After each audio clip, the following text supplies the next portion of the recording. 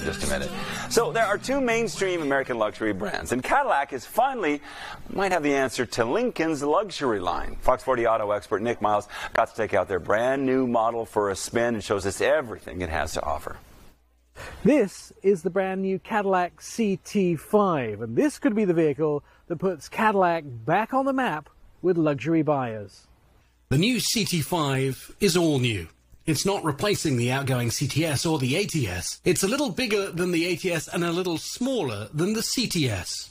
Now, apart from the big Cadillac badge at the front of this vehicle, if I put my hand over it, I'm not sure you'd recognize this vehicle as a Cadillac. And that may not be a bad thing, because Cadillac have been reinventing their position and their style in the industry. They've made their vehicles look very different from the Cadillac of old, and unless you're totally familiar with the brand and see some very finite styling cues, you might not recognize this as the Cadillac that you once knew.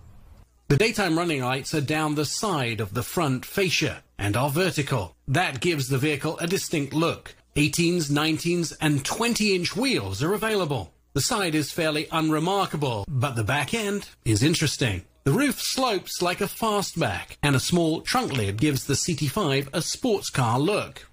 Now, this vehicle that I'm driving is the CT5 550T. What does that 550 stand for? No, it's not a 5.5 litre, because that would be absolutely amazing. That means this thing would have some serious power.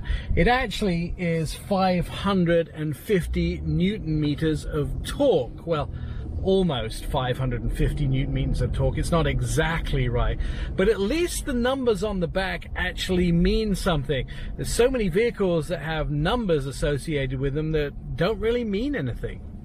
Cadillac are hoping that the CT5 will compete with BMW's 5 Series, the 86 and Mercedes E-Class. So how does the inside meet expectations against the Germans?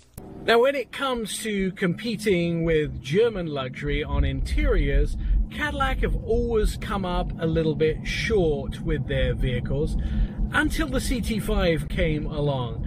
It is open, it's airy, it's bright, there's lots of context and lots of new materials, and I like that about this car. The two-tone colours in my test model have hit home, something that the Germans have been slow to do in their cars. Cadillac have used multiple materials in the CT5, including leather, carbon fibre, and various types of plastic.